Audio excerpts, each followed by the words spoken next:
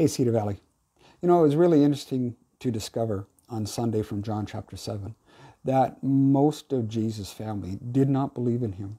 It specifically says his brothers didn't until the very end of Jesus' life, or maybe even just after he had died, that they did believe.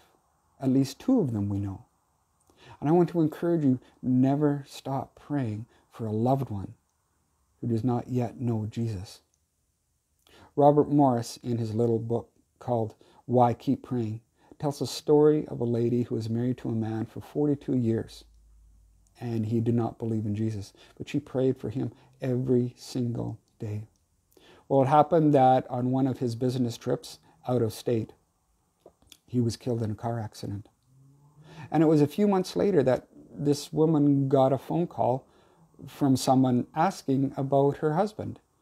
And she says, well, I'm very sorry, but he passed away not long ago. And the man said he was very sorry and that he had met her husband and they exchanged information. He was just calling to see how things were going. And then he asked, could you please tell me what day your husband was killed? And she told him. And she goes, well, then I really need to tell you this story. He goes, that morning of that day your husband was killed, I got dressed and ready for work as usual. And I got this feeling from God that rather than driving to work, I should hitchhike. And so he did, and he walked out to the highway, stuck out his thumb, and not long afterwards he was picked up by this woman's husband.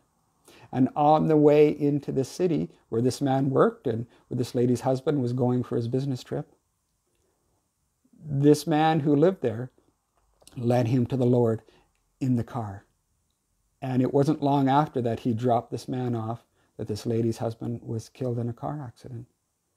And he says, I just needed to tell you that he received the Lord while we were driving in the car. He accepted Jesus Christ as his Savior. I just want to encourage you. We don't know God's timing or how he will work, but never give up praying for your loved one, that they too would receive the wonderful news of Jesus Christ and they would believe in him as their Savior. Blessings to you.